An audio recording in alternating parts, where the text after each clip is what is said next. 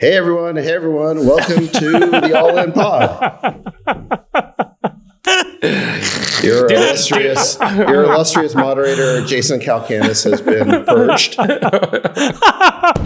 Canceled? He's been canceled. We canceled him for his constant interruptions and low IQ comments. We decided that the minimum IQ required to be on this pod is, 140, 150. He did not make the cut. And so now it is just me, Chamath, and Freeberg.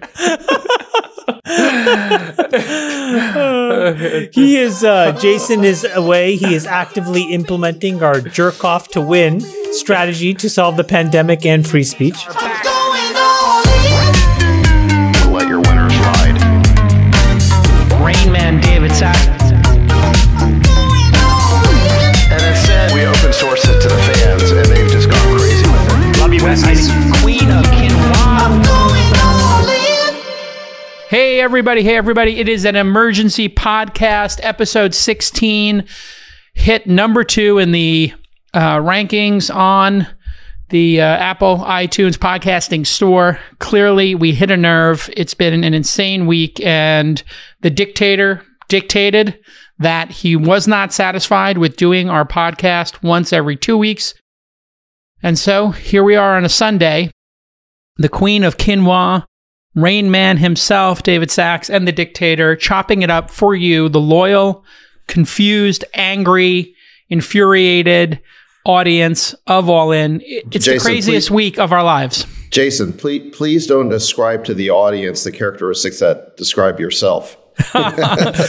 Okay, this has been a crazy 72 hours. Can anybody remember a week that has been more crazy in their life, with the exception, I guess, 9/11, the financial crisis? I'm trying to think of this level of crazy. Jason, I think we should start with what happened after the last All In podcast between you and Sachs over text. We should get it all out there. We should share it publicly. And I think we should. I think it's worth doing. We talked about this before you joined us. And Chamath and I are having an intervention, and I'm going to say something real quick. I think it's worth highlighting that one of the things that I think we have the opportunity to do as a group is to kind of elevate the conversation a bit and not frame things as being black and white, and not frame them as being 1 or 0 or partisan or left or right. And everyone on this in this conversation has nuanced opinions about a lot of different topics. And when you sum up all those opinions, it doesn't define a left or a right person, or Democrat or Republican. I think that's what makes us, a compelling and interesting group to talk to. Sachs has been characterized as the Trump guy. He took offense to that. And in particular, the heated conversation you guys had last time. And I do think it's worth kind of sharing that with everyone and letting you guys reconcile publicly. Have a group hug, and reframe kind of how we talk about each other, and how so that we can kind of set a bit of an example on how to do this well. I can start, or you can start, David. I'll start because I'm the one who has the objection. You're the aggrieved. Yeah, I mean, so look, I think that JCal does an amazing job moderating the pod, and it's a difficult job. So I don't want to. This is not something I'm trying to blame him for, but I do have an objection to being labeled in a certain way. I think anybody would. We don't want to be misconstrued, and we want to be able to characterize our own views. We don't want to be labeled in a certain way. Now, I think Jason has sort of branded me as a Trump guy because, frankly, it's amusing to him.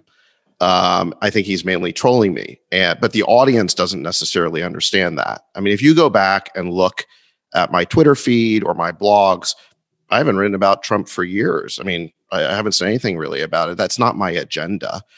And I think I don't have a pro-Trump agenda, but I also don't have a pro-resistance agenda. I've described my position as anti-hysteria.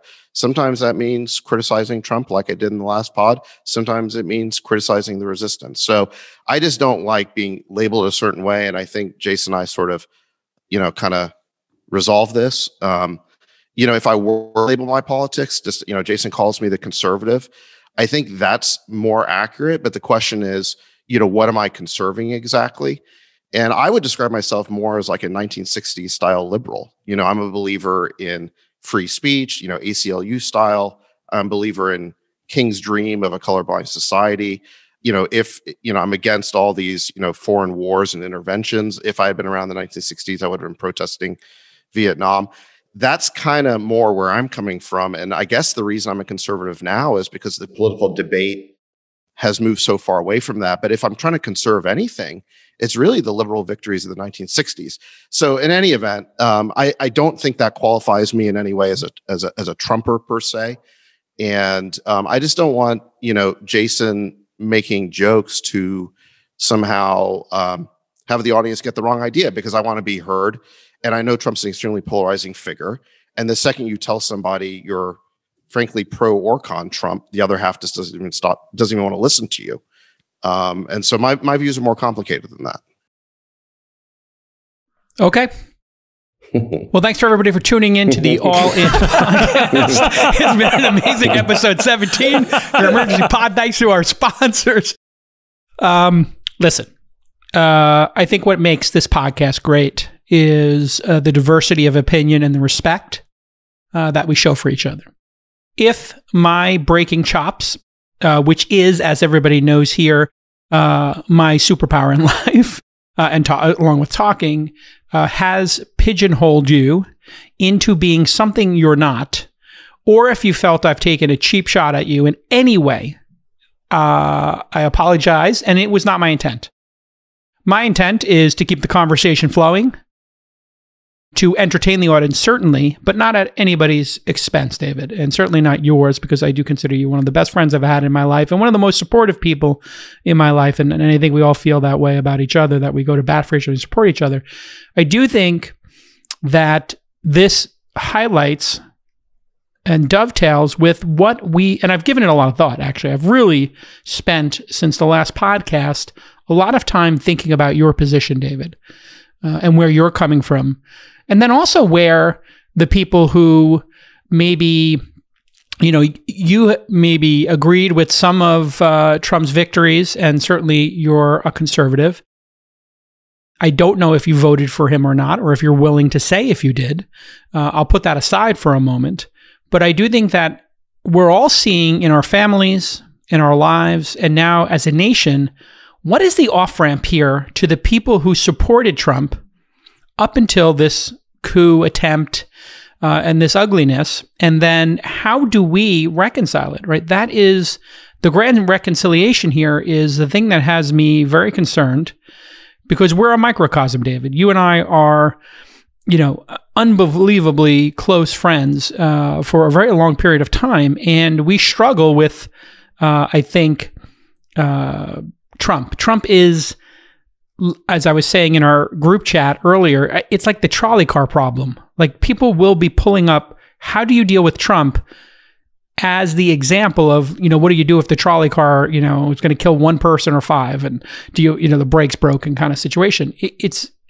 And I think Jack and the platforms also have a difficult task. Do you leave this person up after what we saw on Wednesday? And a lot has changed since Wednesday. Can I just say something? I'll leave it at that, and then I'll throw it to Chamath. I don't want to. No, Jason, here's the thing. I think that we all have views. And I think the thing that I respect the most about Sachs is that his views are independent of the candidate du jour. And I think his views, quite honestly, are in many cases the most well-reasoned and well thought out, because he's frankly, one of the smartest people in our friend group, if not probably the smartest. So I think what it speaks to is the fact that you can have these momentary sort of pauses where you have these people that are so polarizing that you forget that there are legitimate views on both sides. I mean, I would characterize my political views as, in some cases, like deeply conservative, meaning get the government out of the way. They're a bunch of incompetent fucking buffoons. And on the other side, on some issues, I think that they should be extremely interventional, like in healthcare or in climate change, because it's just so dire and there needs to be a public mandate in order to drive change. I don't know where I fit anymore, especially because it's harder to be nuanced, as Friedberg said at the beginning, without sounding like a complete crazy person, because one word triggers the other side against you. So I think the thing that I just want all the listeners to appreciate, not just amongst the four of us, but also amongst their own friends, is having a little patience and tolerance here is really important, because We cannot become the worst of ourselves, especially because of a single person who will be rendered with an enormous asterisk beside his name. And by him, I mean Trump, for the rest of our natural lives. And so let's just not allow what one person has been able to do to malign all of our like natural ability to just not be completely stupid, quite honestly. So I just think it's important to realize that we all have completely nuanced perspectives. They're all worth listening to. And I would just tell people, don't fall for the simple, easy out to assume that, being a conservative means you're a Trump supporter or being a liberal means you're not a Trump supporter. Because I think that there's issues in which, frankly, look, let's be honest. The Wall Street Journal opinion by, was it Lisa Lasser? What was her name? Amy Lassell, somebody. Sky posted it in the group chat. Nick, can you find it? I can't remember it. Sassel or Lassell is her last name. Anyways. Oh, Kim Strassel. Strassel. In the Wall Street Journal, yeah. She had a paragraph intro where, and again, I wasn't a Trump supporter, have never been a Trump supporter. I do have, though, some sympathy to some of the things he did. And the way that she described his 4 years, although, she was selective, it was impressive, actually.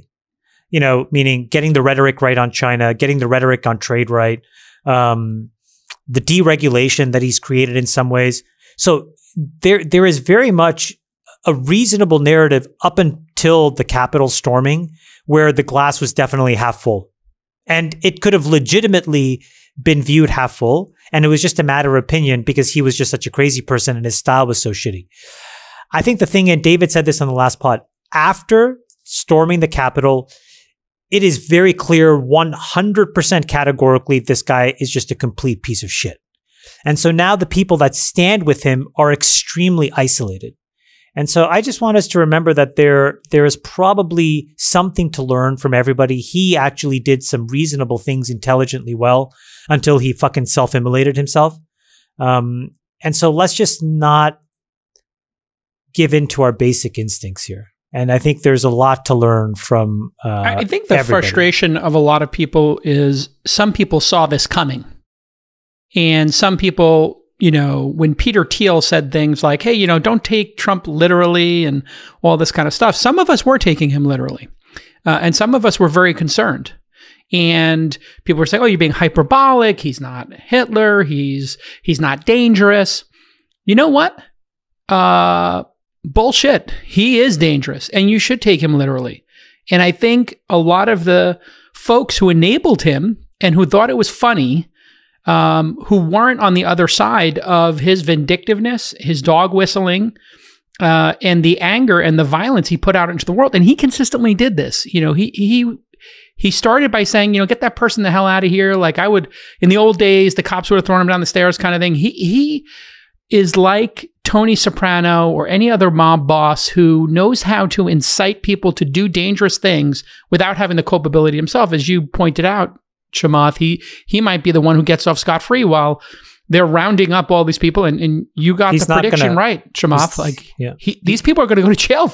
There's multiple felonies. He's not going to get off scot-free. He's not going to get off scot-free. Do you think he's going to jail? And do you think the people who broke into the... Yes. You think Trump's going to jail? Yes.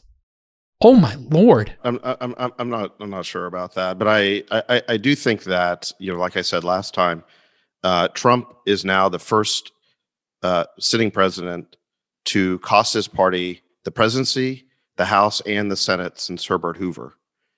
Jason, if you're right about Trump, the voters have certainly been able to see that, and they've punished him and his party at the polls. I do think that whatever you do to Trump individually at this point is sort of redundant with that. He has now cost his party any share of the power, any share of the power in Washington.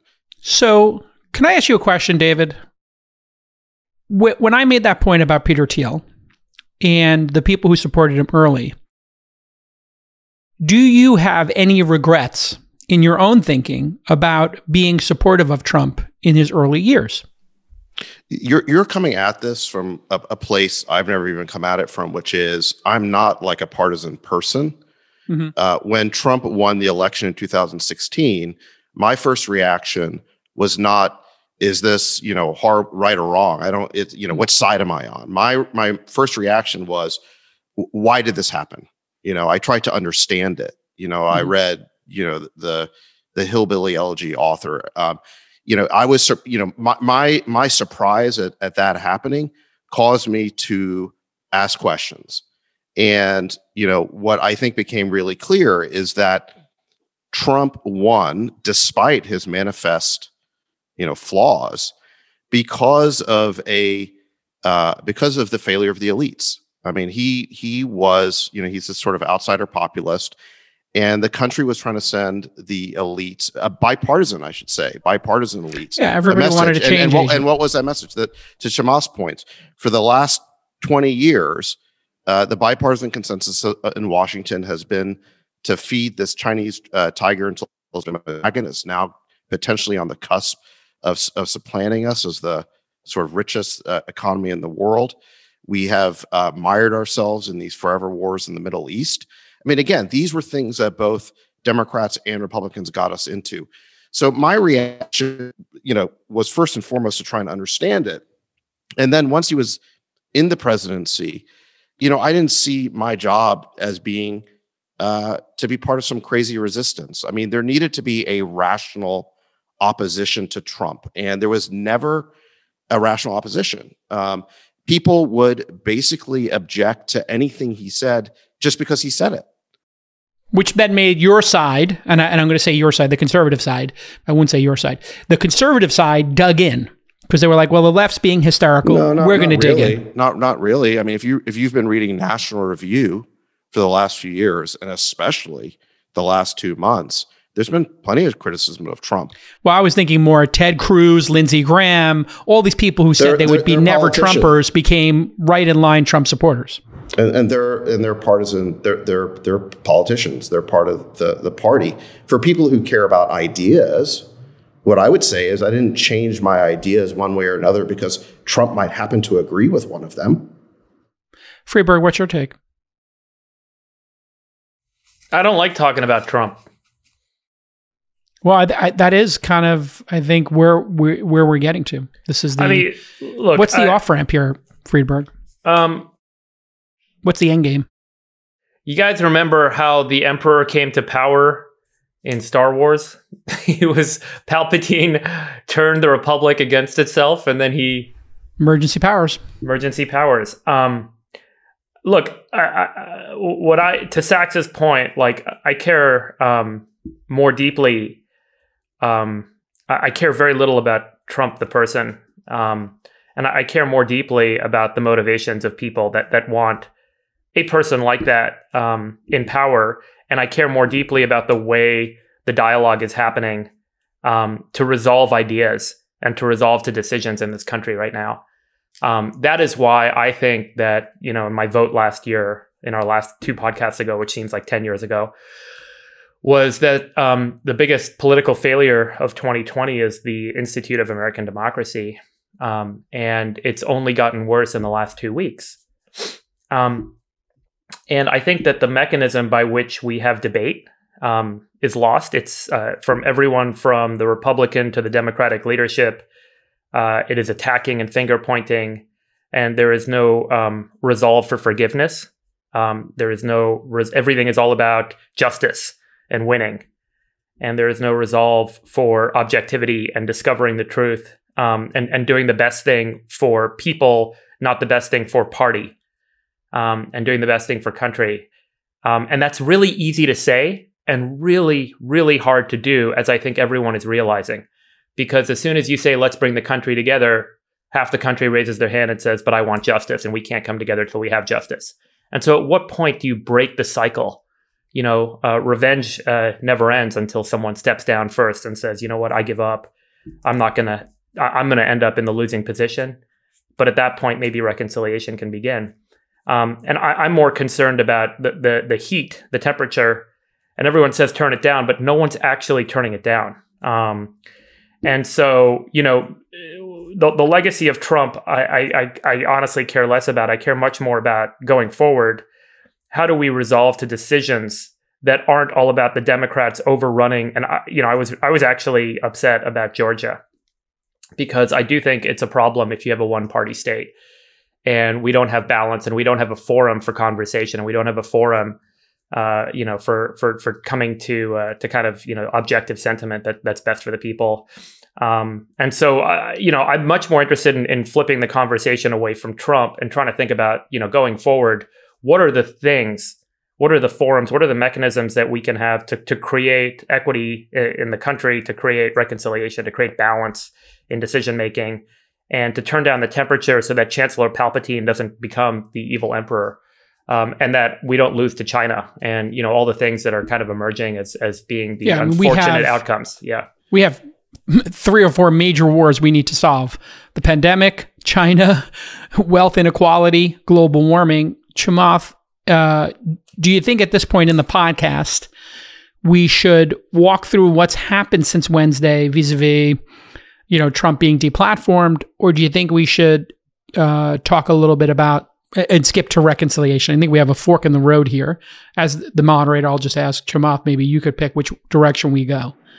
Well, I think it's important to talk about what happened, and I'll frame this in the context of Peter Thiel. He has a philosopher that he's talked a lot about, René Girard, and basically the Girardian philosophy is essentially that people come into conflict because they're extremely similar, and they effectively want the same things, and they're competing for the same sort of essentially scarce resources. And the way that you resolve that is through some sort of cathartic sacrifice, right? Meaning like there needs to be a grand crime, a grand act. And I think that we're at this point, to Friedberg's sort of earlier statement, where you got a choice, which is you either throw democracy under the bus or you throw DJT under the bus.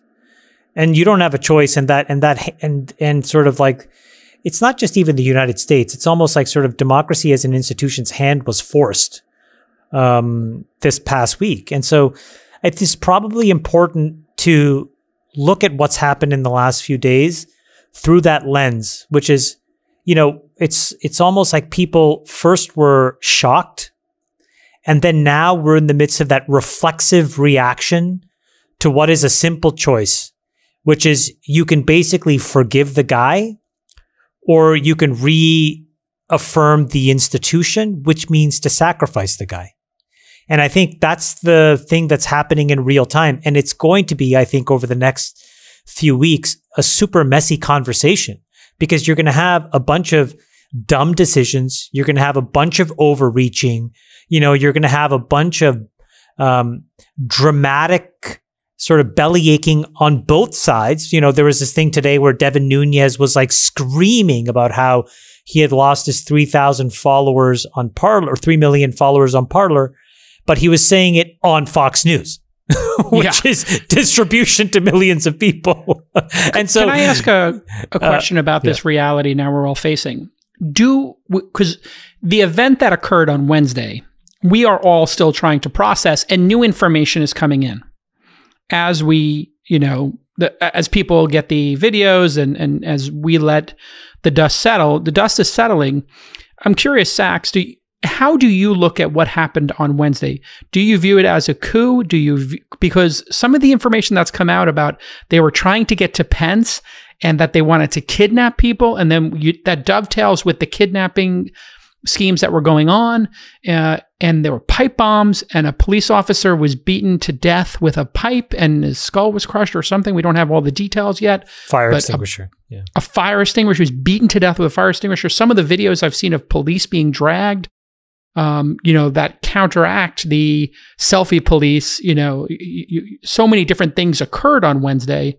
I think we all have to just think about what happened on Wednesday. How do we each feel about what happened on Wednesday? I'll go to you first, Sachs. Well, not because I'm framing you as anything, just because you haven't talked. Yeah, no, I already said, I already gave my thoughts in the last pod that it was outrageous. It was a travesty.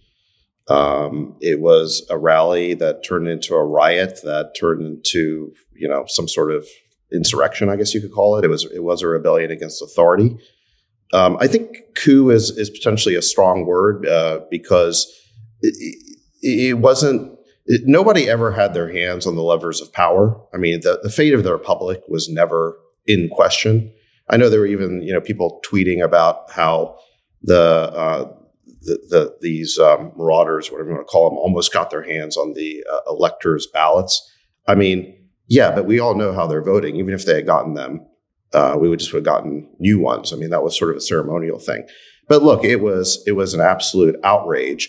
But I do think that there is a thing happening now called threat inflation, where, using language like, going from riot to insurrection to now coup, there is a type of inflation happening that is then used to justify the reaction by the other side to it, which is now, basically the ending of freedom of speech, which is really, I think, the big thing that's happened since the last pod. It's really it's the reason why we are having this emergency pod, I think, is because of what's happened there. I think the emergency pod was just to make sure that the pod wasn't ending because of you and I getting in a big fight. I think that was people's concern, was that the Beatles were breaking up. Yeah. Well, that's true. Look, just keeping the pod together, with four big egos on it, you're right. It's hard. It is like the Beatles. One day it's going to break up, but not yet.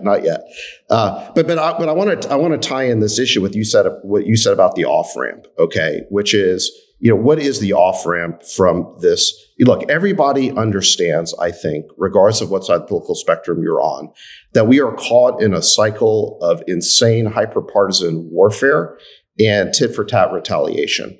And that is the thing that we need to, that is the ledge we need to walk back from, okay? But the problem that everybody has is that they can only see the other side doing it. They can't see themselves doing it. This is a two-way street. Both sides are doing it. And that's how de-escalation works, is both sides have to concede something. Yes, and unless you can see when your side is doing it, we're never going to break the cycle. Now, the thing that is happening right now, what Trump did was absolutely outrageous, and I think it brought him to an ignominious end in American politics.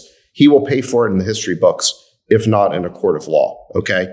But now what has happened is the next step in the tit-for-tat retaliation. The storming of the Capitol has now been used to implement a sweeping attack on free speech. The Twitter employees who sent that letter to Jack, who've been demanding this for years, have finally gotten their way. And there is a widespread purge going on. And not just of Trump, not just a permanent ban on Trump, and then a whole bunch of other people, conservatives. There are now liberal accounts. There's an account that I wasn't even aware of called Red Scare. They're basically, pretty much on the left. No one can say exactly what it was that got them banned. I guess they had Steve Bannon on their podcast. They are suddenly banned from Twitter. Nobody knows why. I subscribe to the Red Scare podcast. It's actually, it's called the Dirtbag Left. They're kind of like socialists, trying to be public intellectuals, and it's oddly compelling. I'll leave it at that. But they are now banned from Twitter. They somehow got... Let's pause for a second on DJT getting banned from Twitter. This is close to 100 million followers. It's $1 billion in value. He just had the PGA say they'll never do a Trump golf course again. So the real world ramifications for Trump are his businesses are going to be devastated. His platform is gone. But and I was very pro-Trump staying on Twitter. I thought it was insane to think that the president of the United States would have their Twitter handle removed. That seemed crazy to me. However, crazy. It's a crazy concept. That being said, Trump knows how to dance right up to the line on the terms of service. And I think... Well, here's the thing. I think there's imminent danger. And I think what we don't know is what is concerning to me. The fact that all of these services have turned him off, I believe is indicative of Wednesday was underhyped and that they really did intend to kidnap folks and blow off bombs. And the Proud Boys founder was arrested days before with, selling large magazine weapons. I think that they wanted to kill and kidnap people. And perhaps even hang the vice president. I know that sounds crazy, but honestly, Jason, that's what I think is going on with Twitter. I think they they showed them the receipts. Jason, stop. I honestly, let's not fucking fearmonger. We're no better than anybody else with that bullshit. We don't know any of that crap. And the reality is that if they were doing that, they are not stupid enough to do it on a platform where you basically follow anybody you want. Okay.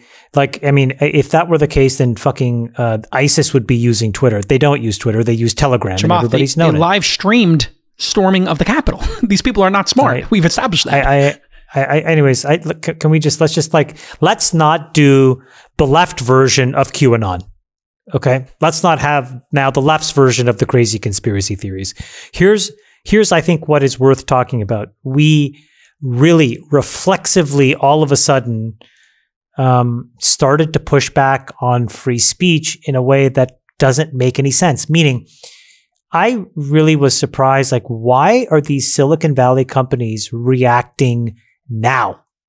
Like, if you had a reason to do it, it had been building for years and years and years. And in many ways, it was kind of like this random moment. And I mean random because I just don't think that, everything up until that point was not equally sort of vile and disgusting under the same lens that that moment was. And so had you had a reason to ban him, you would have banned him already. But then doing it in the way you did, and then having this cascading effect on folks on the left and the right, just getting basically pushed out the door, to me was just completely reactive and not rooted in anything. It didn't make any sense. It's I don't know. I was very frustrated and a little taken aback. Well, can I jump in? Can I jump in on that? Because I've been tweeting a lot about this. And then the last thing is, like, they let Donald Trump hit a one-outer. Like, he was painted in a quarter to be a complete demagogue, and instead now it has been wrapped in a free speech issue where now more people are talking about free speech than what a scumbag he is. How did we let that happen? Big tech blundered into it again. I mean, we had a unanimity across the political spectrum that what happened at the Capitol was wrong and Donald Trump was responsible for it. And Chamath, exactly like you said, the topic has now changed to censorship by big tech, which is a real issue. I mean, look, our freedom of speech is enshrined in the Constitution in the First Amendment of the Bill of Rights. It's the first fucking one, okay? It's the one the framers of the Constitution cared about the most. Because free speech is not just necessary and important for democracy, it's the reason why we have our freedom, is so that we can think and speak and worship as we please. And that is legitimately under threat. What big tech, and by the way, it's not just the permanent ban on Trump. You had simultaneous to that. It wasn't just the banning of all these accounts. You also had the deplatforming of Parler, which is sort of the Twitter alternative, by Google and Apple at the same time, and Amazon. And so you're talking about really deplatforming not just Trump, but millions of people. And so the amazing thing is that we've had this sweeping appropriation of power by, half a dozen oligarchs who now have the right to determine what we see and read. And people are cheering because they hate Trump so much. They can't see that the biggest power grab in history has happened. Okay, I want to say something on this because I'm not sure I really fully agree. I think that the point that Sachs is making about freedom of speech applies to what you're legally allowed to say. Sachs, we're talking about private services that a user chooses to use and the service provider chooses to make available to that user in a market space. And in that context, it feels to me like everyone has a choice of where to go and what services to use. And frankly, if there aren't good services to use, and there's a lot of people that want to use one, the free market will resolve to create one. And we're already seeing that with Signal being the #1 app on the App Store today, that emerging new platforms will win in a marketplace where old service providers are no longer catering to the market demands for a service. I'll also say that... Wait, can I respond to that one? And then I'll make one more point, but go ahead. Okay. Yeah. So I understand the First Amendment only applies to government. Okay, it doesn't apply to private companies. But here's the thing, is that when the framers of the Constitution wrote that, freedom of speech was something that took place in the town square, right? You would go to the courthouse steps and put down your soapbox. You could speak to people, gather a crowd. That is why the right to assemble is part of the First Amendment, is because assembling is tantamount to free speech. Where do people assemble today? Online. on these monopoly network services like a Facebook, like Twitter. And again, it's not, and to your point, couldn't they go to some other site? Well, they did. They went to Parler. Guess what happened? The operating systems just banned Parler. And so, I hear this there's an open web, Sachs. You don't need to go to Apple's App Store or Google's Google Play. You can put an app on Android. You just don't need to do it through Google Play.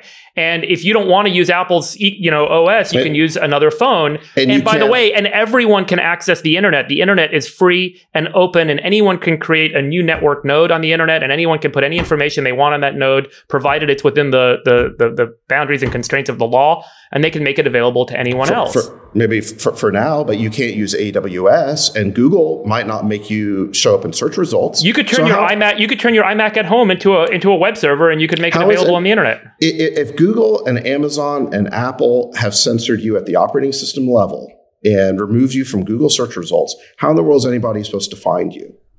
Yeah, I don't think people have been removed from Google search results. I think it's important.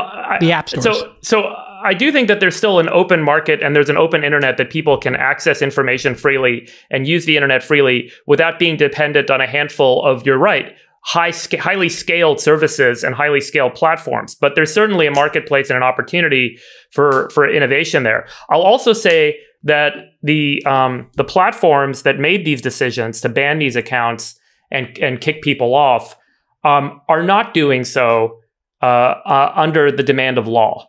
And I think that is a really, and so I think to some extent, I'm probably on your side in this context, but the standard is not a legal standard. The standard is a judgment. It is a moral or some principled standard that is sitting above and beyond the legal standard that they're required to comply with. This is the point. And this is really scary, right? Because at that point, it becomes a subjective decision about who you kick off based on your interpretation of what they said and what they intended when they said it. And that leads to the infinite slippery slope. And it's You nailed it 1,000%. That is the exact issue. It's not necessarily about free speech. It is that when you have accumulated power and you effectively have a quasi-governmental organization that gets to operate in the free market when it wants to, but then operate like a quasi-governmental monopoly when it wants to, all of a sudden the power becomes in the shadows, right? There is a random VP someplace who actually controls this decision. And the problem is today, if a politician does something, or a political body or a government body does something, you have redress. Right? You can sue that entity. You know who it is. There's a pathway through the courts, through the law, through the Constitution. The problem with this is all of a sudden it becomes murky. And look, you flip a coin 50% of the time, guys, you're going to get your way. The other 50% of the time, who the fuck knows what will happen? And you may be completely on the wrong side of it. And this is, I think, the problem. I just want to read you guys something. There was this manifesto or memo. This woman who is a former Facebook data scientist, SoFi Zhang, she wrote. I'm just going to read this because I think it's really interesting here. The 6,600-word memo written by former Facebook data scientist SoFi Zhang is filled with concrete examples of heads of government and political parties in Azerbaijan and Honduras using fake accounts or misrepresenting themselves to sway public opinion. In countries including India, Ukraine, Spain, Brazil, Bolivia, and Ecuador, she found evidence of coordinated campaigns of varying sizes to boost or hinder political candidates or outcomes, though she did not always conclude who was behind them. She said, "In the 3 years I've spent at Facebook, I found multiple blatant attempts by foreign national governments to abuse our platform on vast scales to mislead their own citizenry and cause international news on multiple occasions." Now, let me just stop there. Replace the United States with all those countries and we care. But there are people in all of those countries where, those countries mean more to them than what's happening in the United States. That's right. And that represents the problem. That's what we're dealing with. The social suasion that is influencing the leaders of the tech companies are largely their Democrat employees that live in the Bay Area. And that's a big part of why the decisions are being made in the way that they're being made and the priorities are being set, is because, as you pointed out, I think it was Saka put it on Twitter, and Jason, you've talked about this, but talent is everything in Silicon Valley. And if your employees tell you they're going to quit working for you or they're not going to do their jobs, you're going to take that to heart. And there's not a lot of influence or suasion that, citizens of Bolivia and, Uruguay can have with executives at Facebook and Twitter, but people in the Bay Area have a lot any of of us have a fucking clue about the politics in Azerbaijan or Bolivia? Does any one of us have a point of view? And I think that's the point. Is like as soon as you add judgment to the equation, you're going to be wrong with some people and you're going to be right with some people, versus using an absolute standard. And if the issue is that if the law doesn't define the absolute standard, then you need to go and change the law.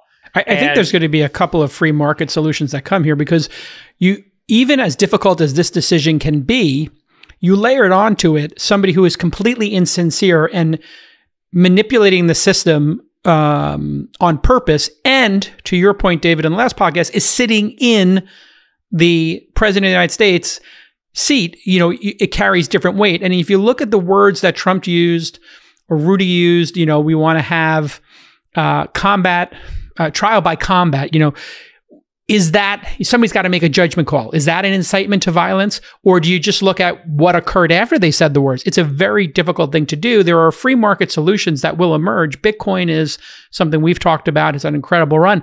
Nobody's controlling that. There is Mastodon and plenty of other peer-to-peer software that will be deployed, I predict, and that will put up competition now for these services. And it will be impossible to ban those peer-to-peer platforms. And so we'll have some products emerge. One universal truth is information wants to be free. So if there is an opinion, if there is a voice, if there is information out there. So there'll be a free market response to Parler being shut down. I sincerely believe that a lot of these decisions are being made not just at the behest of the employees. I do agree they have tremendous power, and I've said that obviously many times. I think what's going on here is people believe that Trump, and you said it yourself, David, this is going to be a white knuckle 10 days. And I don't know if you still believe that there's a chance on the 17th or 19th or whatever that there could be more unrest.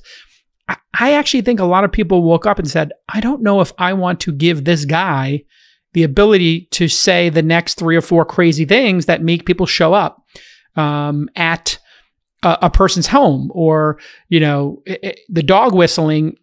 And, if Trump's comments on Wednesday at that rally, and Rudy Giuliani's and Donald Trump Jr.'s, the people who really incited this, and they're going to face some amount of civil and criminal charges, I believe.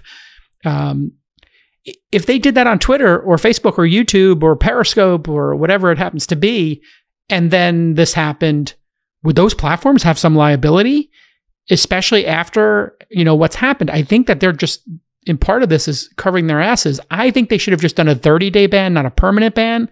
So at least they would have the cover of saying, listen, this is too heated. We're going to pause for 30 days. And then we'll reassess it February 1st or February 15th. Right. Well, so part of the problem here is that there is no policy, right? The policy is public outcry. And if there's enough public outcry and there's enough pressure or letter writing from the employees, or there's enough saber rattling by the people who are going to run the Senate Judiciary Committee next year. Or the language was so clear.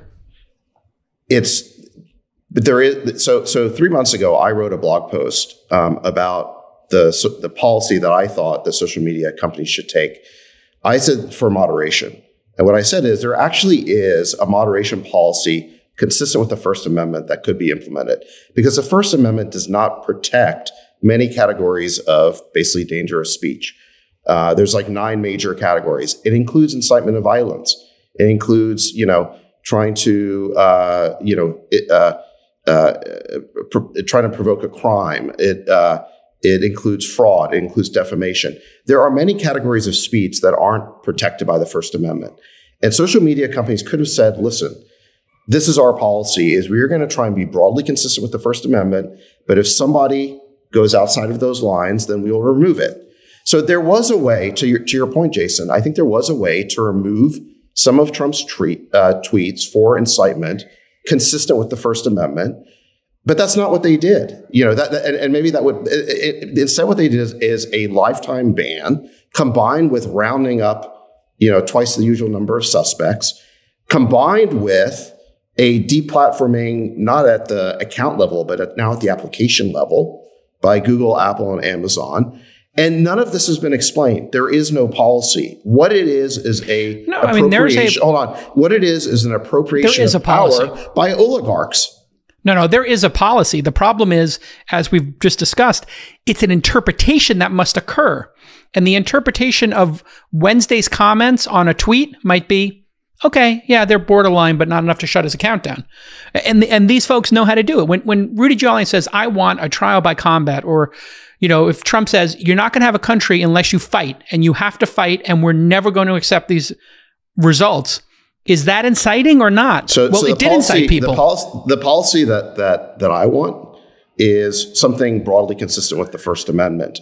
But in those phrases I just told you, are those inciting, or are those on the borderline if you were making the decision? Right. So, putting my lawyer hat on for a second, there's questions of law and questions of fact. Okay. And we can debate. What you're describing are questions of fact.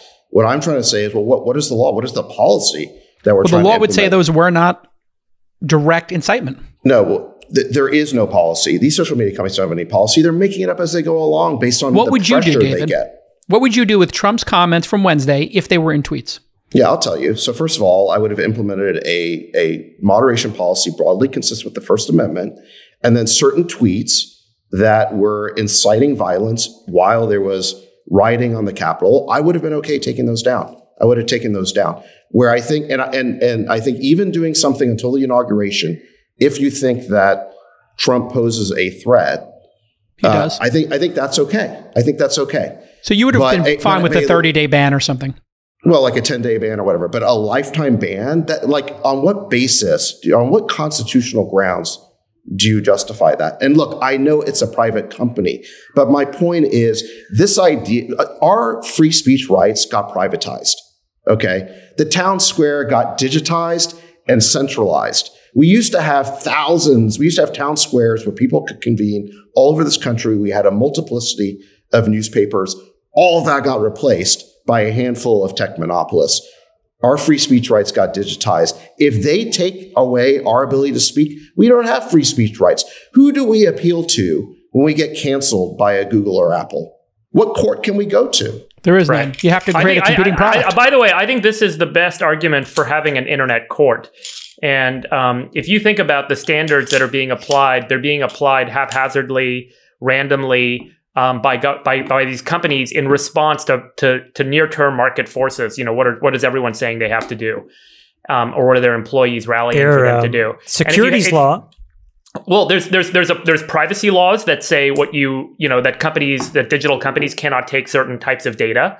And why not have laws? There are hate speech laws out there as well. And why not be more specific? And then let an internet court adjudicate and make the decision about what to take down and what not to take down. They are very responsive to warrants when there's a criminal act underway. And so why not let an internet court be responsive to take down requests or to? What do you think, Chamath? Or internet some other court? Sort of good idea. No, it's mandatory, and again, it centralizes the standards, right? So you don't have to have ad hoc, random decisions, and if what Sachs is saying is true, it creates a standard that everyone has to abide by, and that every consumer can trust them to abide by. First, we need a Bill of Rights, right? First, we need to say that we as citizens have rights that the court can defend. That is the problem. We don't have any rights. These companies are acting willy-nilly, canceling people, depriving them of their speech rights. And don't tell me that you can still speak, somewhere if you get canceled. Here's the thought exercise, and I want everybody listening who's on the left to think about this exact issue. Your favorite social media company is trying to get a really, really big deal closed, and they are trying to curry favor with a bunch of brands and a bunch of governments. And those governments and brands, let's just say it's in India, right? Huge market, 1.2 billion people. They say, you know what? We're a little tepid on abortion. And so the deal is you need to dial down any ad from Planned Parenthood. You need to prevent Planned Parenthood groups from amplifying, from being able to fundraise. Think about that exact issue now and ask yourself, is it okay? because there's a lot of people that are, pro-choice that listen to this, and I'm sure right now your blood is fucking boiling. But there is no distinction between that decision and what happened over the last few days. There's none. It's arbitrary. It's random. It doesn't necessarily make any sense. There is no way to readdress it.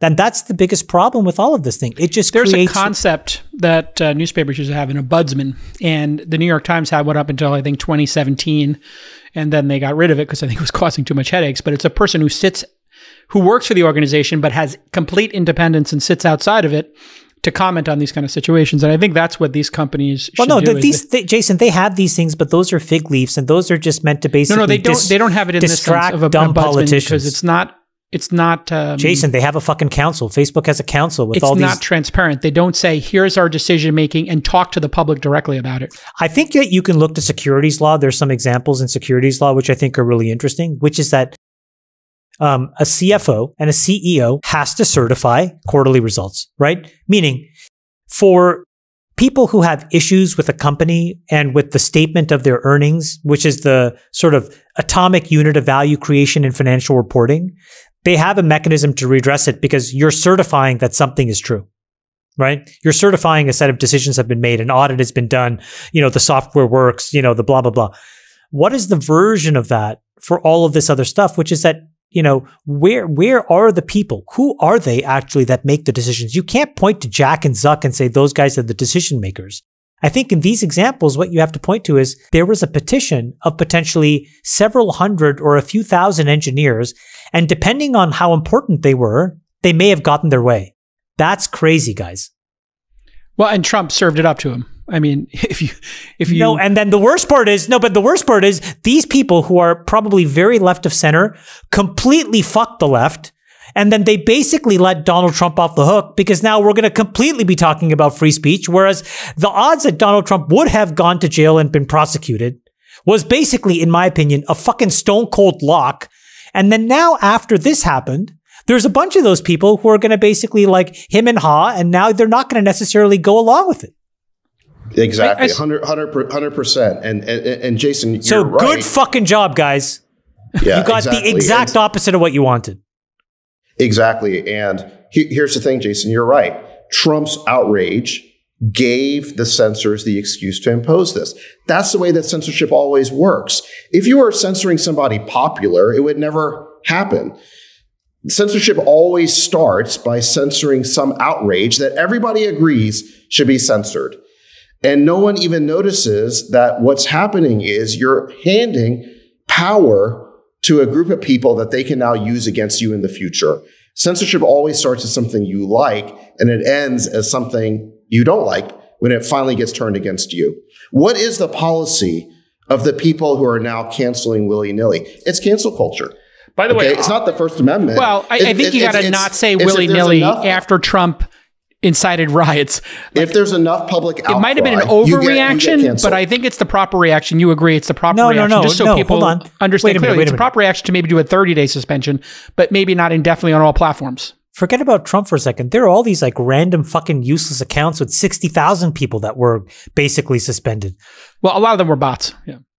60,000 followers. Is like, I mean, like, it doesn't, like, what's going on? It makes no sense. Jason, I mean, you used to be a member of the press. No one believed in the First Amendment more than you. And you're letting your outrage. You still do. I don't have full information. But you're letting your outrage at Trump cause you to pull your punches on censorship. No. I'll be totally clear. I think they should have an ombudsman. I think they should lean towards allowing speech. I was anti-kicking Trump off the platform when the entire left was asking for it to be. And you can look at the receipts. I've been saying for 4 years, it's insane to take POTUS off. I actually, in my heart of hearts, believe that there is imminent risk in keeping him able to communicate with this group of people, and there should have been a 30-day timeout for him. And I don't think it should have been indefinite. It should have been a 30-day timeout. And I think we should do what folks said, I don't know who said it on the last pod or if I heard it somewhere else. Like, actually, if we actually were to audit some of these claims and create an independent counsel to audit the election, that might be a way to heal things. And I think giving Trump... Friedberg said that. Who said Freeberg said it? Yeah. So I think that's like a power move as well. But I'm still pro freedom of speech. I think there's imminent danger, and I don't think it's willy nilly. This is where I think sometimes you misrepresent yourself, David. And we started this off with me misrepresenting you. But when you say it's willy nilly, it's not willy nilly. We just had this act of treason and this violence at the Capitol. It is not a willy-nilly. Jason, it you have to admit. It is an overreaction, I agree, but it's not willy-nilly. Jason, you have to admit, though, the entire world had Donald Trump in a corner, dead to rights, and he hit a one-outer. And he hit a one-outer. It's a bad strategy to deplatform him to this level. I agree. And then to include, the reason they're going after Parler, by the way, is that this guy, Lin Wood, threatened. He said that they should take Vice President Pence out and shoot him. And I think that actually... Linwood's insane. But they literally didn't take it down. Well, that was incitement to violence. And under the First Amendment, you can clearly prohibit that. I would have taken it down. And Parler didn't take it down. They dragged their feet taking it down. And he said it's a metaphor to go take Pence out and shoot him. And this is Donald Trump's lawyer. Or one of his lawyers. Previous lawyers. That, in my view, that doesn't justify what's happened. What I mean by willy-nilly is why has Red Scare been taken down? So left-wing site. Why has Dan Bongino been taken down? He's like a Fox commentator. I've heard him. I mean, he's sort of, I don't know. He's kind of a pretty middle-of-the-road Fox type guy. I don't really know what he did. We have no transparency into why people are being taken down. I can't go evaluate for myself what they said to see if it warranted censorship. And that's a cynic might say that this overreaction was playing into the hands of the Jason. What happens if controlled Senate, Congress? Jason, what happens if like a big pharma company who wants to do a big ad buy on Facebook says, "Hey guys, you got to really dial down anti-vax content." Now, I'm not an anti-vaxxer, but do I at some level believe in their right to talk about being an anti-vaxxer? Absolutely. I think it's insane, but should they have a right to do it? Absolutely. Yeah, I'm a fan of the labeling.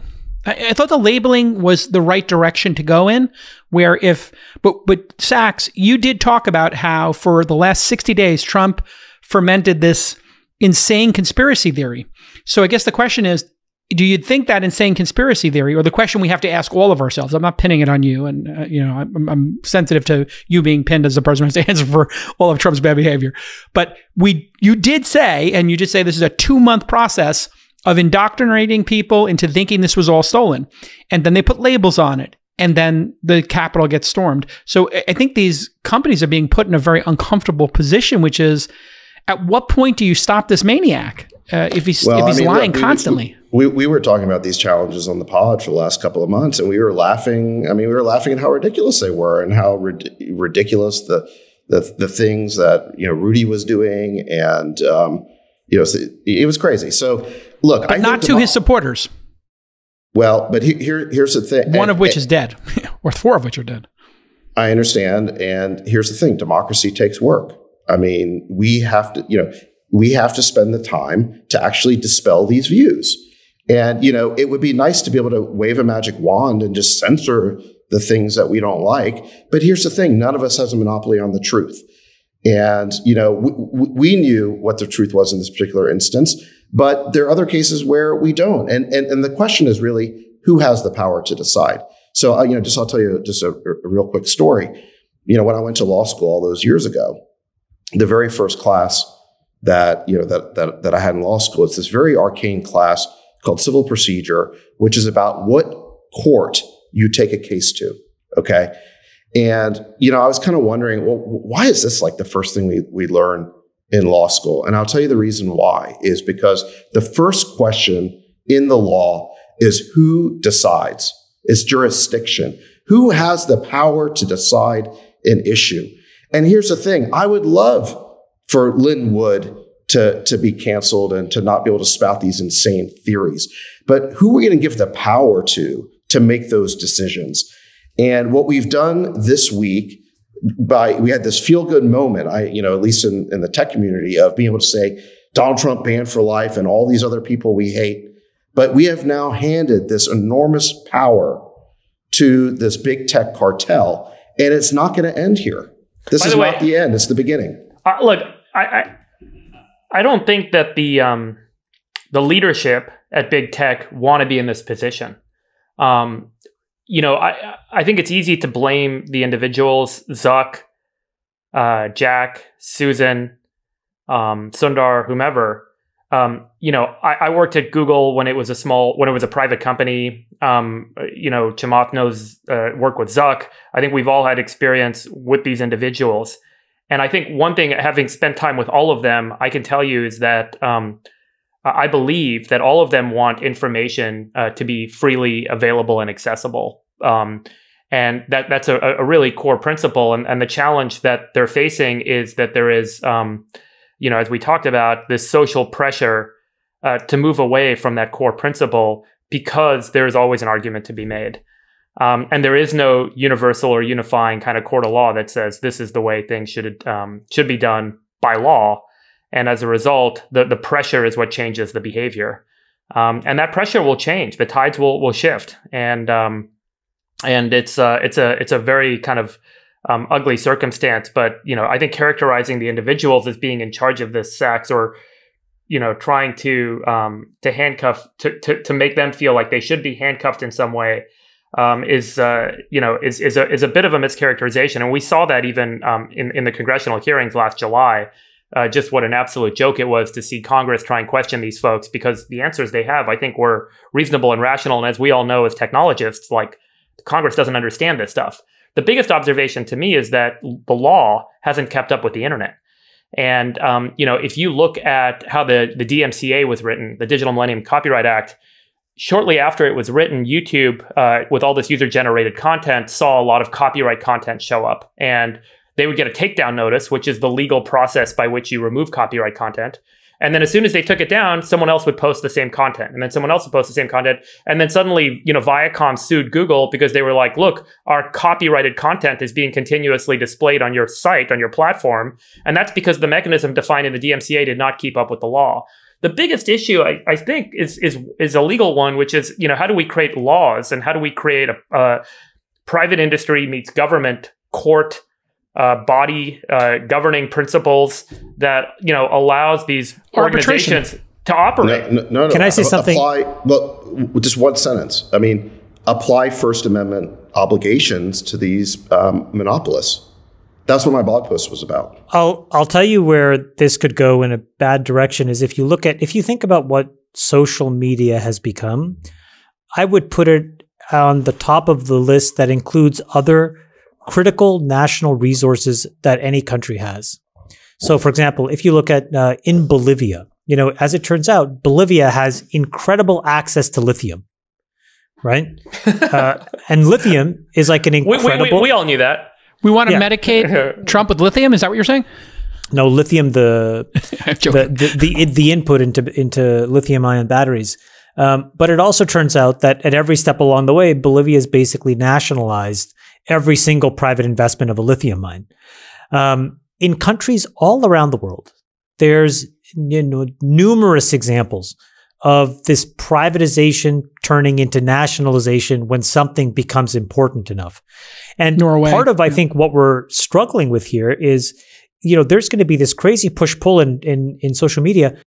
What do you think happens if, India actually says, hey, you know what? You're going to have to nationalize the rails of WhatsApp or the rails of Facebook if you want to be in my country. Why is that so inconceivable? I think you're right that is a second order. That is a second order consequence of censorship that nobody even thinks about. You have the leaders of many countries across the world using Twitter as a channel. Do you think they are now going to want to rely on that, given that Twitter can censor them at any time? They're going to hand that lever of national power to Jack Dorsey? No way. They're going to look at this. I mean, not even Jack Dorsey, David. Somebody in like the bowels of the user access group. Some rando VP someplace is going to stop the president or the prime minister of a country in communicating to their people. It's not possible. Exactly. And this is exactly the kind of second order consequence that the people who I think engaged in this feel-good moment of censoring Trump didn't even think through. This is exactly why the best solution would have been a temporary pause on these accounts to let the dust settle.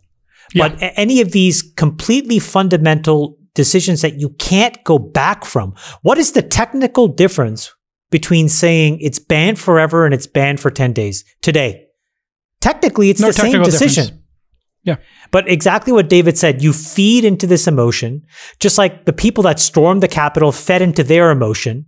And then you wake up the next day with this hangover and you realize to yourself, what the fuck did I just do? And I think that's what we're going to have to sort out now is you cannot unscramble this fucking egg. Because irrespective of whatever happens in the United States, there are 2 to 3 billion monthly active users, daily active users on these products. They all report to different people. And none of those people that they report to are Jack Dorsey and Mark Zuckerberg. They are the presidents and prime ministers, duly elected individuals of these countries. And so you're not going to allow these two private citizens to disrupt power. We have so much information we don't know about what occurred this past week. I think it's all going to get investigated. It's going to be like a 9/11 commission all over again, or Ukraine, et cetera. And I think that's why a pause would be really good to find out exactly. You know, Trump's been telling people to come to this rally. It's going to be a hell of a show, and it's going to be incredible, and you got to be there on the 6th. It's going to be out of control. You know, how much did they know, right? Like that's what I really want to know is how much did they know about what was going to go down, and why are these people carrying zip ties and pipe bombs? You know, like this could have been a lot worse. I think that's why people are responding this way. And I saw something today that I thought was, I'll let you pick it up from me, Freeberg. But I saw something today that I thought was particularly interesting and dovetails with reconciliation, which is what the country's got to do in 2021 and 2022. We got to reconcile this shit because there's bigger fish to fry, like, you know, China and the pandemic and global warming. One of these people at the airport who was coming home from the rally is now on the do not fly list. They're taking this group of domestic terrorists, is how they're putting these American citizens who got whipped up into a frenzy by Trump and Giuliani. They're calling them domestic terrorists now. Some of them maybe some of them are just, you know, got caught up in the wrong mob. They're on the do not fly list. This guy couldn't get home and he's freaking out. And then I don't know if you saw Lindsey Graham with 20 of the people who are going home from the rallies chanting at him that this is never going to end. And that seemed like a very volatile situation. And so the escalation continues. Go ahead, Freeberg. I'll tell you, like, it feels to me like this past week has been nothing but fuel for both sides, because there isn't a black and white circumstance here, and there isn't a black and white objective truth about what took place and what motivations were and what the connections were. When I was 16 years old, I went to a rave in downtown LA, and for New Year's Eve. You did? And right before... How old were you? 16. And the rave got shut down half an hour before midnight because there was some illegal drug being widely circulated for free. So you guys can watch videos of this on YouTube. It's called Circa 1996. And the cops came in and they shut down the rave. It was outdoors in downtown LA. And we rioted. And so everyone left the rave, and like I participated. I think I'm past the period where they can prosecute me. Oh my God, 7,000! Yeah, I participated in the. No, don't say that. Don't say that on the show. You witnessed. I witnessed, participated in the sense that I was there, and I saw all this activity. But when you're standing next to these people, there was absolutely no thought around what to do and when and what the next step was. And I think if you watch the videos of the Capitol, there's a lot of videos on YouTube that you can watch now, and you can watch the interviews of people coming out of the Capitol building. It's like, what were you doing in there? We were fighting for, it's a revolution, right? I mean, we're taking back the country. And then some people were saying, well, we're trying to stop the certification of Joe Biden, and other people were saying we're taking over the Capitol. There was no uniform sense of what the objective of the mission was. And there was many interpretations. If you look at all the Parler messages that have been copied and published now online, there were many interpretations about Trump's words and Rudy Giuliani's words. Yeah, Parler. And so everyone has a different point of view. And I think that's the biggest challenge we're going to have, is we're all going to try and, get to the truth, and everyone's going to cast this as a different point. They're going to take what happened. They're going to take some set of events that happened, and they're going to highlight that this is what the connections were, and this is the reason why it happened. And this just creates fuel. It doesn't create, there is not going to be some objective outcome here where we're all going to feel better. No one's going to feel better at the end of the day. We've basically just thrown a whole bunch of gas on a fire that was already burning. What do you think, Sachs? That was my point. Was just like it's all grace. It's all mob grace. behavior. Yeah, I mean, yeah, it's crazy. Burn whatever photos you took. Sachs, what do you think of this VP? Pence and Trump and their relationship vis-a-vis pardons in this endgame here, because it does seem like Pence was upset, obviously, at what occurred, and that Trump didn't even call to check on him and what was going on, and that a number of these people, because there are QAnon people there are, I'm sure Antifa people there, but it was mainly Trump folks. They wanted to capture the VP. That was, for some of them, the explicit purpose of this was to get the vice president and to hold him accountable. And, so there are some speculations to do bodily harm to him. What are your thoughts on that? I think one of the most insane aspects of what Trump did was the way that he denounced Pence, who's been the model of a loyal VP. I mean, certainly the other side has criticized him for that, for being sort of almost a toady.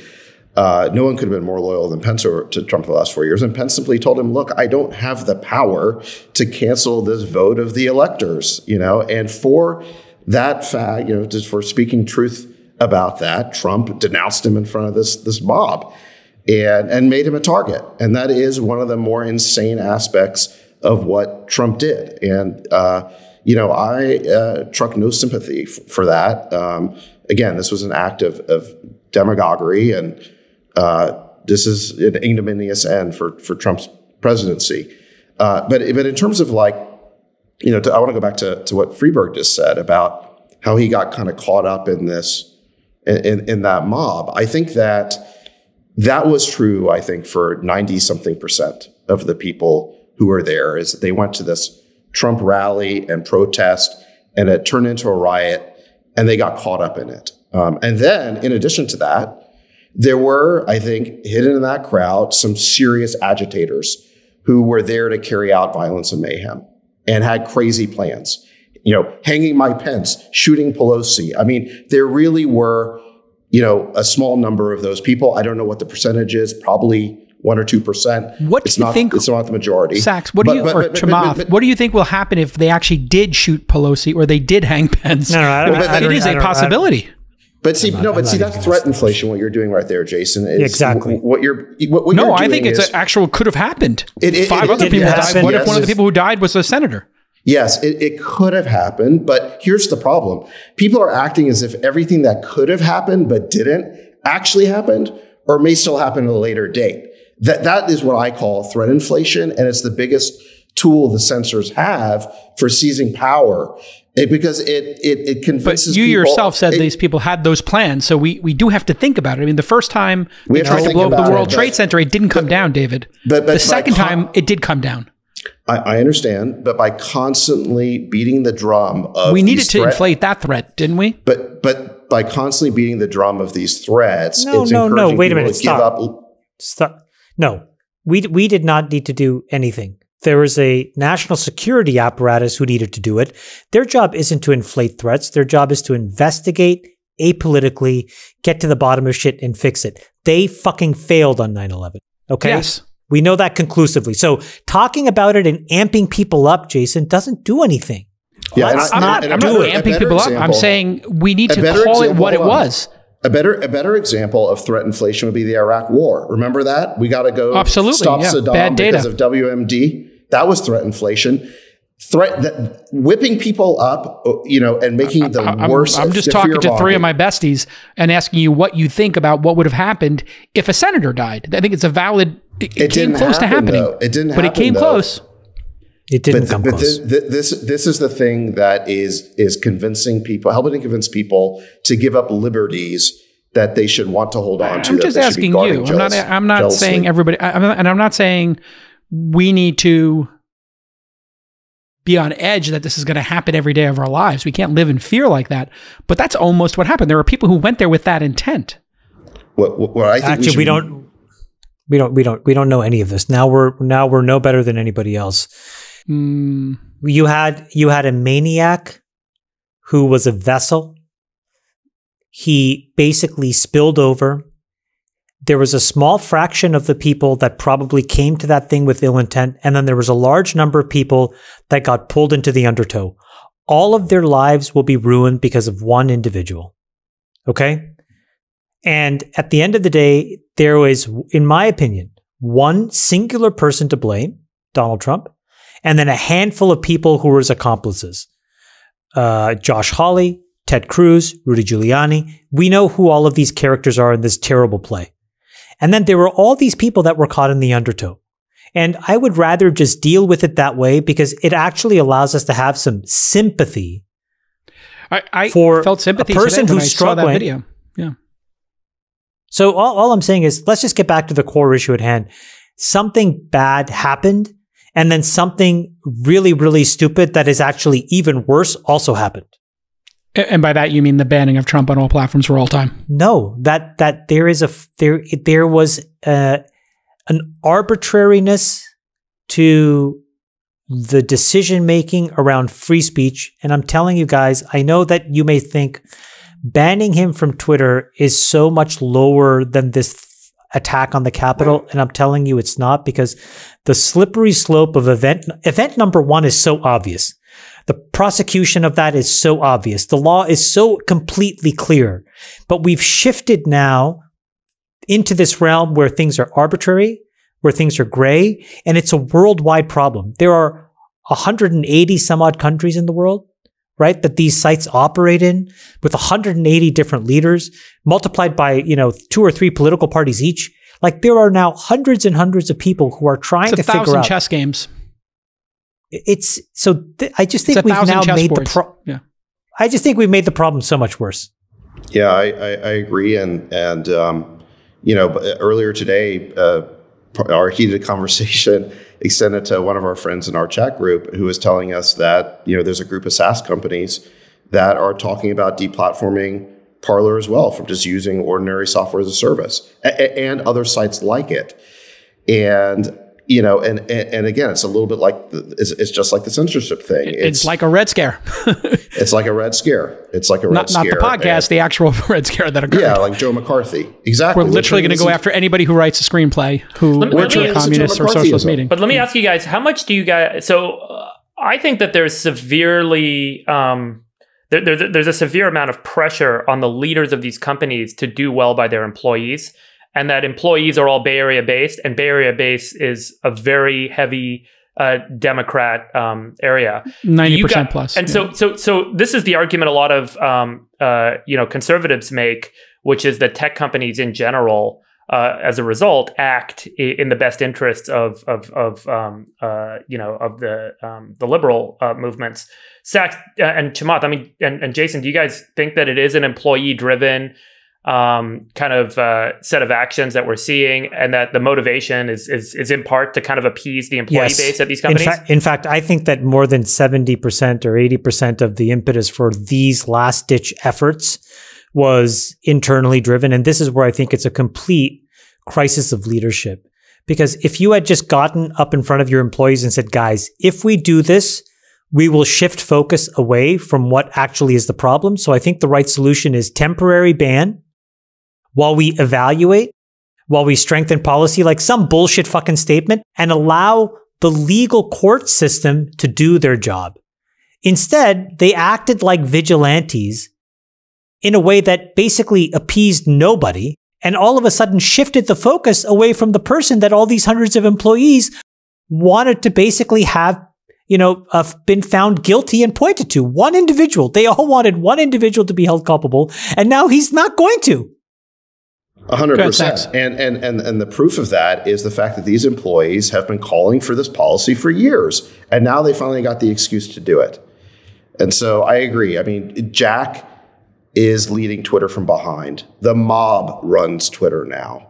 So do you think, and they have for some time, and to Freeberg's point, it's like Padme, I guess, in the great American Star Wars Padme said is Amidala, who said, as Padme Amidala said, this is how democracy dies with thunderous applause. Yes, that's exactly right. Everybody's clapping over this censorship. Lucas, I mean, the prequels are underrated, I have to say. I mean, if you watch Revenge of the Sith, it's definitely... I don't know, the last 3 were the best, but... the last 3 were the worst, but anyway... But can hold I on a second? I just want to go ahead, Sachs. I'm just going to add. So Chamath is 100% right. There's one thing I would add to that though, which is just a few months ago we had this Senate hearing on Section 230. Yes, and both Jack and Zuck were berated by the senators, most notably Senator Blumenthal, who was basically arguing for censorship. He was telling him, "You got to crack down." And so I also think there's not just pressure from below, there's pressure from above.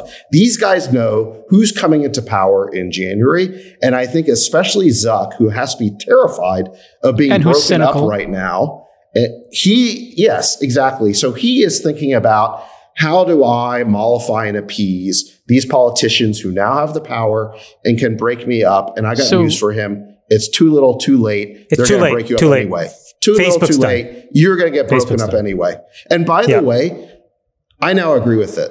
I got to say, on previous pods, I've defended these tech companies, but I've come around. They are too powerful, and they are using their power in too indiscriminate a way without power. And the sooner we break them up, the better. But you didn't say that. So let me just point something out, Sachs. You didn't say that before it affected the conservative movement's ability to have a voice, right? Hey, don't Calacanis Sachs. Yeah, no. Well, but I want to point out, and a lot of people are having this reaction, which is once it affects, and I just want to point this out, once it affects you personally, that's when you take issue with the way that the system is operating right now. A lot of people make fun of this, but a few months ago or weeks ago, there's a porn website called Pornhub. And Visa, MasterCard, and Discover stopped processing payments for them because the New York Times put out an opinion article about... Hold on, David, how do you spell that? P-O-R... Don't worry, it's just autofilled about 30 URLs, Chamath. You just autofilled 30 URLs. Go to your bookmark. Go to your bookmark and go down to number 2. And I want to just point out, the Electronic Frontier Foundation was the only organization that really made a stink about this behavior from these monopoly payment processing networks stepping in and blocking their ability to run as a business, not on any legal grounds and not on any grounds based on some court making a decision about what was grounds. It was woke grounds, and it was an opinion piece. And suddenly everyone's waking up because now Trump is being silenced. And this is why unregulated stuff like Bitcoin. Jason, you got to let me respond to that. So first of all, porn has always been in a separate category. The Supreme Court has said that you can regulate it according to community standards. And so I support the ability of Facebook or Twitter or whatever to regulate it according to their standards. That's perfectly consistent with the First Amendment. I personally am not that upset about Trump per se being censored. I'm upset about this new vast policy of censorship, including deplatforming not just Trump, but Parler. I mean, you're talking about millions of people. And the fact that they're conservative is not the reason. If this was happening to a liberal app, I promise you I'd be acting the exact same way. For me, free speech is the most cherished value that we have. It's the First Amendment of the Constitution. It's the first right in the Bill of Rights. That's the thing that has me upset. This is not a partisan thing. And so to your point, Freeberg, you asked us, what do we think is going on here at these companies? I think there's 3 things, and we just heard 2 of them, and Sachs stole my thunder because I was going to say, I think that Zuck, who I believe I'm very cynical about, I think he is thinking, how do I appease the left now after having appeased Trump for all these years? Now Trump's out of office. Now how do I appease the left? Okay, I have to ban him for life. And remember, Zuck was the first to give the lifetime ban, not Jack. So Zuck, who's previously been in Trump's corner, is now not. The third factor, so the first factor is obviously the employees. Second factor is getting broken up and appeasing all these senators.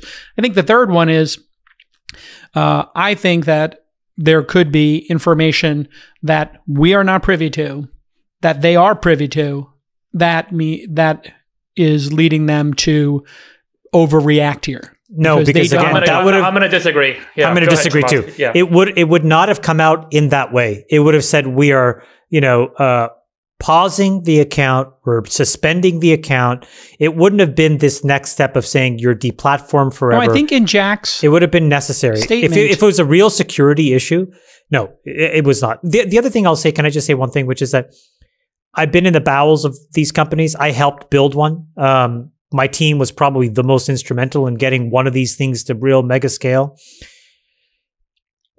I think that these companies are complicated enough that everybody needs to realize that it is beyond the capability of any one person to manage in a reasonable way.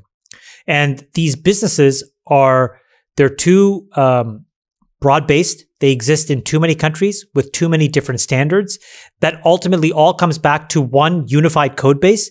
If Facebook was actually 182 different products on a country-by-country basis and Twitter was the same, there was actually be a path here, right? And each one had a country-level CEO that actually had power. Maybe this could be different. But the problem is that if all roads go back to Menlo Park in San Francisco, and you're putting the power in the hands of 15 or 20,000 people over a multi-million line code base, it's an impossible task for even the smartest of the smart people. These companies need to get broken up. I think we're all going to agree on that. I'm not. I do think you guys are missing a piece of information. Another point. You guys are missing a piece of information. I'm just going to read to you what from the Washington Post. Twitter specifically raised the possibility that Trump's recent tweets could mobilize his supporters to commit acts of violence around President-elect Joe Biden's inauguration, and analysis that experts saw as a major expansion in the company's approach. And so they specifically cited that. They said they were, and the tweet that they were concerned about was this one that got taken down very quickly. American patriots will not be disrespected or treated unfairly in any way, shape, or form. And then he announced right after that he's not going to the inauguration. So what Twitter believes is that was some sort of a dog whistle to go do violence at the inauguration. And that's what they said in their lifetime ban, is they felt Trump was doing that. So that might be information. And just to point out, you could interpret it that way, and you could also interpret it the other way, and that's exactly. the problem, which is the problem of Trump. Right? Yeah. Like he knows how to do this. It's the problem of using judgment, right? And not. Yeah. Friedberg, can I ask you a question? Would you be supportive of platform level open architecture? So, for example, that the messaging infrastructure that supports Facebook and Twitter have to be unified in a way. So that that was originally called, like, there was RSS. I mean, there's a lot of open communication protocols that exist out there. I mean, Signal has made an attempt at doing this as well with their approach and open sourcing everything. I'm just asking, what is the technical solution if not to break them up, to make them more predictable? Portability of your profile? I think you could pass a law. I mean, we do have a government, we can pass laws. So you can pass a law that says if you're going to operate a communication platform, here are the rules you have to abide by, and here's how you have to, and now you're a regulated entity. And you could regulate them, and you could even create a regulatory body to oversee them and make sure that standards of free speech are applied universally and in an absolute way. And give them a chance to correct, right? And by the way, to your point, Chamath, given that it may be so technically difficult to break them up, that may be one of the paths of resolution. And we're going to find out in the next 2 to 3 years, because I don't think that anyone on the left or the right likes big tech, as they call it, and the way it's operating today. But I think technically, having been in these organizations, it is impossible to break them up. And I will say something controversial. I also think consumers benefit from the scale that they operate at. And I don't think that they should be broken up. And I think that there's economic value to having Google be at the scale it's at, and Amazon being at the scale it's at, and Facebook being at the scale it's at. And it doesn't harm consumers. I think it helps in aggregate in terms of pricing and service availability. But that doesn't mean that they shouldn't be regulated in a way that everyone can kind of feel like there's some absolute universal standard applied. But I know I'm in the minority on that. Yeah, I would say my view about antitrust used to be that it was all about consumer harm. And I've actually come around to more of the liberal point of view on this, which is it can't just be about consumer harm. It's also got to be about power, and not just market power, but democratic power. And the fact of the matter is these companies have just gotten too large and too powerful, and they have too much influence in our democracy. And it's incompatible with a country. Democracy. So what if they got regulated? What if they got regulated like a utility tax? So like we have regulatory bodies for utilities, for both telecommunications and for power and energy. What if we had a regulatory body for internet services? Well, yeah. I mean, first and foremost, I want an online bill of rights. I want to know what my rights are online that this cartel of tech monopolies cannot take away from me. Because something is a right if it can't be taken away. And right now, it can all be taken away. Your online identity, your right to participate in the public conversation can be taken away with no explanation by these companies. We have no rights. And what would you do if your online presence is taken away? That is a huge part of the modern world. What is going on in Trump's mind, do you think, right now, having lost his ability to communicate with 1 billion people? He had this ability to control the conversation, and now I don't even know if people will put him on air. That's why I think something is brewing with him. He is not going to sit tight and wind out the last 10 days here. whether it's some ad hoc press conference he calls tomorrow and just rants on TV, or he tries to declare pass some law without Congress's approval or does something. I mean, this guy has never proven himself to be able to sit quietly and to not be in the spotlight or to be told that he's wrong. And all three of those things are being imposed upon him right now. So he is squirming like a cat being put in the bath. Also, it seems like they're doing some last-ditch stuff. Pompeo lifted restrictions for U.S.-Taiwan contracts. I don't know if you saw that. That was a little bit of an interesting thing that was slid in the last couple of days. Little jab to the Chinese on the way out. Where do you think, Sachs, last 10 days? Hey, guys, 10 days to go. The zip tie guy apparently got arrested. Yeah, I want to know what's going on with him. I mean, these guys having zip ties with them is just... No, but this is incredible that how systematically they've been able to basically get, a lot of these folks. I mean, Jason, to your point, AI. I will tell you the one thing we got going for us is the deep state. I mean, thank God for, folks who are loyal to the Constitution and to the rule of law in this country. And the FBI is incredible. And the civil servants who have been career civil servants in government, as much as we make fun of the bureaucracy and the bullshit that goes on, it's great to be an American and to know that there's these folks out there looking out for. This is like being in the final stages of a stress test. It's like the final moments. By the way, as I predicted on the last pod, I said there would be major arrests. Everyone was saying that these protesters are being treated with kid gloves compared to BLM, and I was like, just wait, there's going to be arrests, and sure enough, they're rounding up these people quick. A lot of charges are going to be filed. I think the most genius thing was, I don't know who said it was a honeypot, but the Parler post that said, that was me. It's incredible, Sachs, but Sachs pointed this out, so I'll give him full credit for this. But there was a Parler post where it was like the title of the person was like, office of the president's pardon attorney. And send me your name and phone number and email if you want to be pardoned for what happened in the Capitol. And so it's like name the crime you committed, so we know. Yes, and send I just set up a website called CapitolRiotsAmnesty.org. So genius. Please go to CapitolRiotsAmnesty.org and tell us what you did. And if you outline each of the crimes you outline that you did, you will get amnesty for those crimes. But you have to outline in detail what you did and give us any phographic and video proof you have of your crimes. The reason I suspected that was a honeypot is because Jimmy Carter pardoned, after the Vietnam War, he pardoned everyone who had dodged the draft as part of the Vietnam War. He did that as a blanket pardon without naming any names. So it seemed very suspect to me that Trump would need individual names and crimes to be able to pardon them. That was ceremonial, right? That was like a healing a wound move by Jimmy Carter. It wasn't... No one was going after them. Because we weren't prosecuting those Vietnam vets. Sure. And so but it was never litigated, so it became a precedent. I think... I do think that Trump probably... I mean, this would be a very interesting court case, but I do think he could issue a blanket pardon to everyone on the mall that day. It's possible.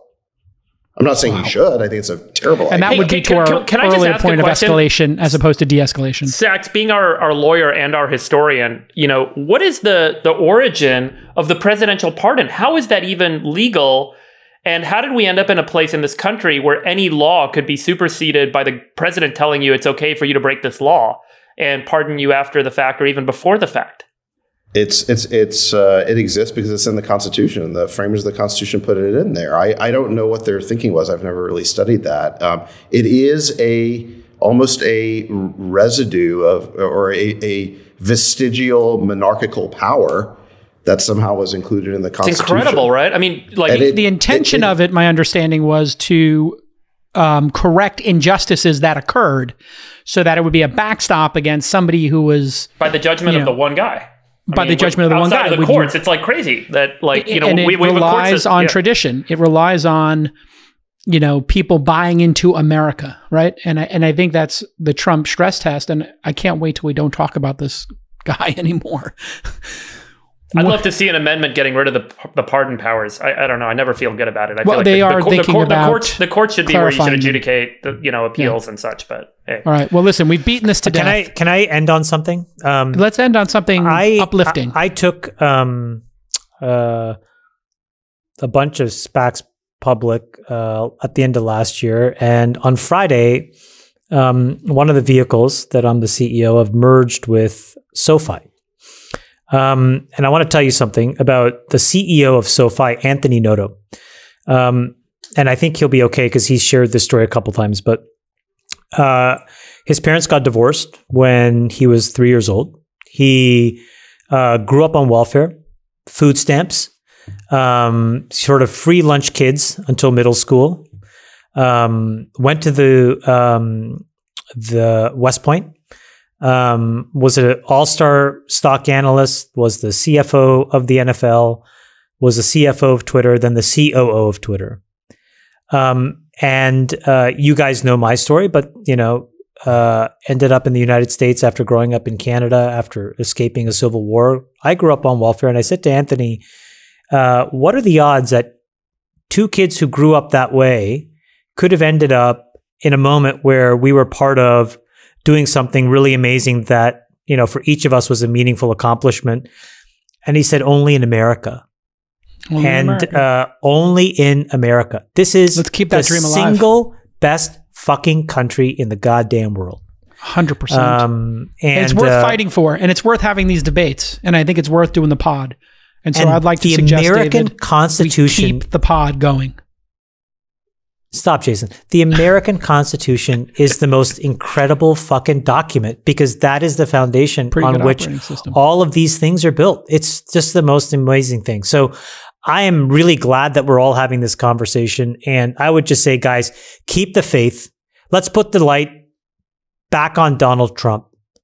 I would have as much sympathy as possible for as many of those folks in the Capitol. Maybe not the folks that were intending to do harm. Maybe not zip tie guy, but there's a lot of other people that just got caught in the undertow. I would try to have sympathy for them.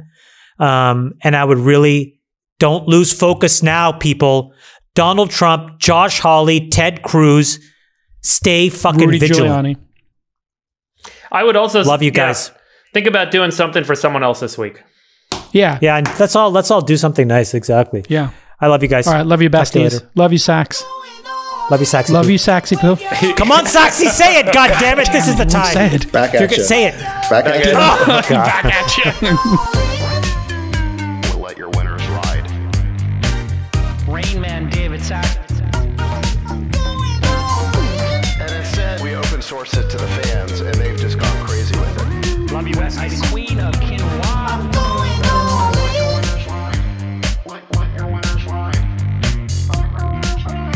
Besties are back. That is my dog taking a notice in your driveway, Sax. Oh, man. Haberdasher will meet me at Pence. We should all just get a room and just have one big huge orgy because they're all just useless. It's like this sexual tension that they just need to release somehow. Wet your beak. Wet your beak. Your feet. That's gonna be we need to get merch. Besties are back.